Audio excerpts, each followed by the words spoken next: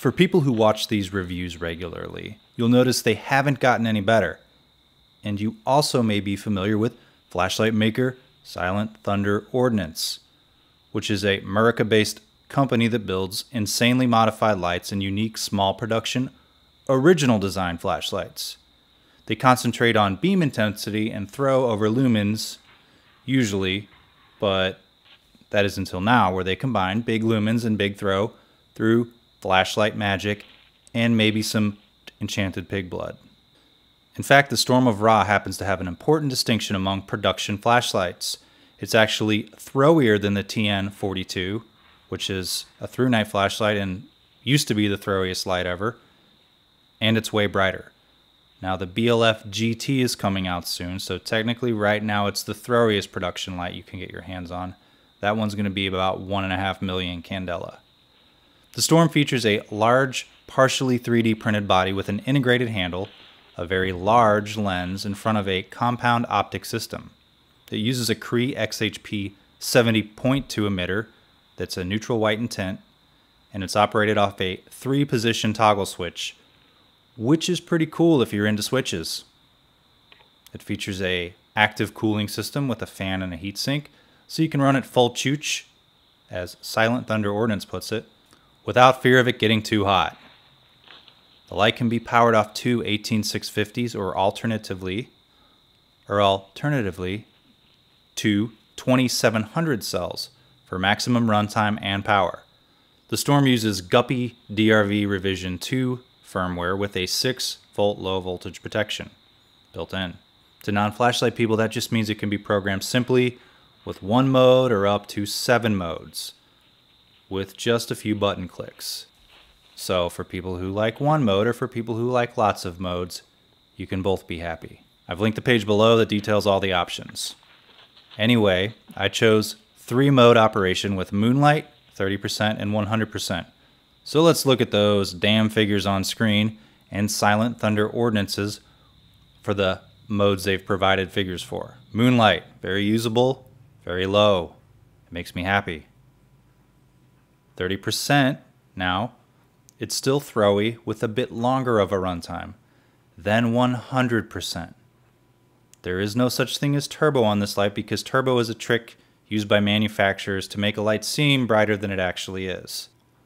The beam pattern is unique because of the optics Silent Thunder Ordnance uses. It throws well with very little spill, all the light being in the center of the beam. It's like one big hotspot. But you can still easily see the ground in front of you because there is a little bit of spill.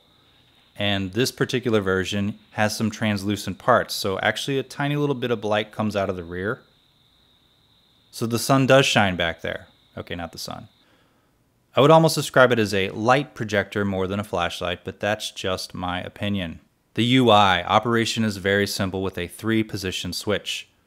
Put in the batteries below, which are in series. Remember, 20 amp cells or higher. Screw down the nut, flip it over, and push the brass switch forward to turn it on. The switch is 3-position, off, on, and then a spring-loaded mode toggle. When the light is on, click forward 1 more to switch modes. Just press it forward and it springs back as you click through the modes. I happen to turn mode memory off and set it to start on low with only 3 modes. So it just scrolls through all modes from Moonlight to 30%, 100%, and it loops over and over and over again. But I don't care what mode you program. I notice the fan operates at higher levels but not Moonlight. Very smart, Silent Thunder Ordnance. Run times. For this I use 2 2700 E-Fests. You can also use 18650s in a pinch, but use cells rated for 20 amps per cell draw or more. Unprotected and flat top cells are fine. The light has low voltage protection built in, of course, like I said earlier. There are some Sanyo NCR 2700A cells that are really good, but they're hard to find right now. So that's what Silent Thunder Ordnance recommends. I just couldn't find any at the time. Expect higher performance probably on those cells. First up is full choocher, 100%. In the first minute, we have a 7-ish% drop. That's 6,000 to about 5,500 lumens. Turbo is direct drive, so the light dims as the batteries drain. 3 minutes in, we're at 5100-ish lumens. 10 minutes in, we've seen a 28% drop, or we're still putting out about 4300 lumens.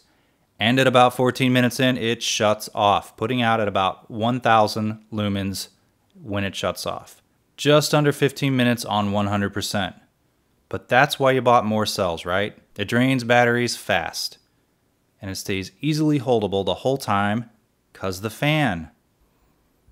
Okay, let's do 30% mode. After about 2 minutes in, we have a 6% drop, or 1924 lumens to a little over 1800 lumens. Again, these are just estimates, and I'm translating numbers I read to translate to lumens figures. Different batteries and conditions, or if you're a jerk, will yield different results. 10 minutes in, we've lost 16% brightness, or we're at 1614 lumens. Then 30 minutes in, we're at a little over 1300 lumens. The dimming intensifies, like the tipping, close to the hour mark, and at 1 hour in, we're at 830-ish lumens, and the light stops coming out at 1 hour and 10 minutes with about 300 lumens as the final lumen value.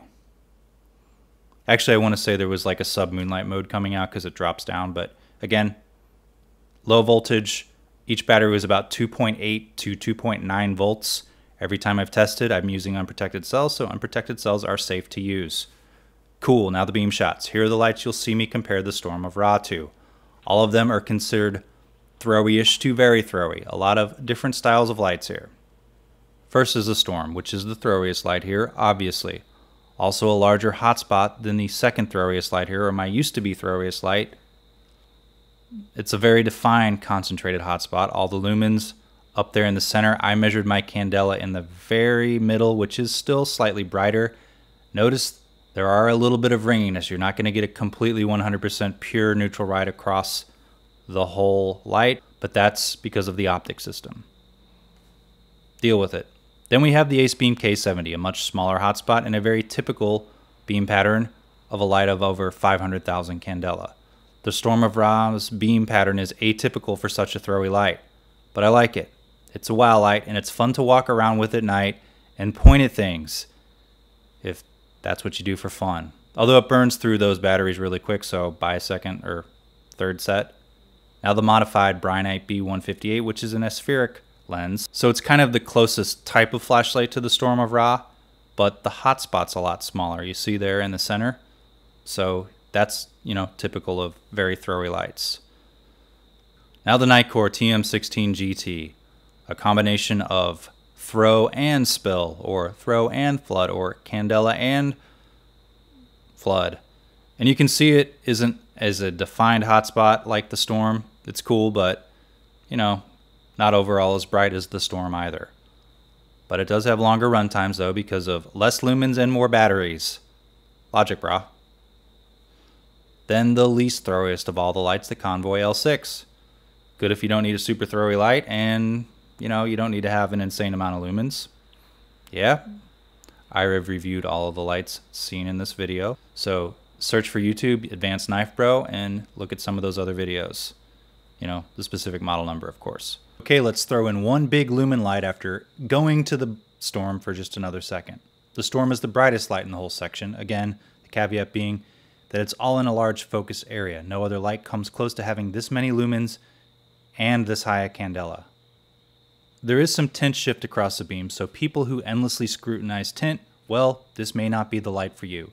The Noctagon Meteor here is about 1000 lumens more, but it scatters the light. It actually has optics too. Technically the least throwiest out of all the lights now. Alright, let's wrap it up. The Storm of Ra is a pretty impressive light. None of my other lights have such a concentrated, large, throwy hotspot. My second throwiest light after the Lance of Ra, but that's a modified light, technically, and has a much less useful beam pattern at a closer range. The Storm is an excellent long-range light and a decent closer light, but you're going to enjoy it if you use it on distances 100, 200, 300, 400 and up. It's not a rough and tumble light though, as the heatsink is a little thin, but that allows for more surface area and more fins, so that means more cooling. It stays cooler. The exposed fan is not sharp, so it's not dangerous, but grass and leaves get caught in it, so if you set it down on a flat surface because that won't bother it. Heatsink fins don't touch the ground. It's very comfortable to hold and never really gets hot like many of the small bright lights do. The cooling system works, and it's necessary to maintain high brightness. The switch up front is a nice change up to a button light and makes the light very easy and fun to operate. I keep saying fun. I don't know if that's fun to some people. I have a lot of lights now, and this is definitely the coolest and, surprise, fun to use. I can't explain it other than it puts a smile on my face when I use it, and as I say that out loud, it sounds kind of creepy. It can be ordered in much more opulent finishes, as this is the peasant's low-end model. Finished wood, all kinds of bespoke options are available. If you're rich or have a bad time, managing your money, contact Silent Thunder Ordnance to see what else they offer as far as options go. The 3D printed body here is still very sturdy, as it seems to have a solid frame under it. It's not a light flashlight, and it doesn't feel cheap. It's a durable composite material and not thin. Also, I don't think this light is waterproof rated, so use it in dry conditions. Everything about the light is different than any other flashlight you own, I guarantee it. I guarantee it! So if you like this review, please subscribe to my channel. Give the video a thumbs up. Leave a comment. Of course, unless you're that jerk who commented on my Lance of Ra video a few days ago about how he could put 3 lights together to triple the candela and it be much better than that light. Cool story, bro.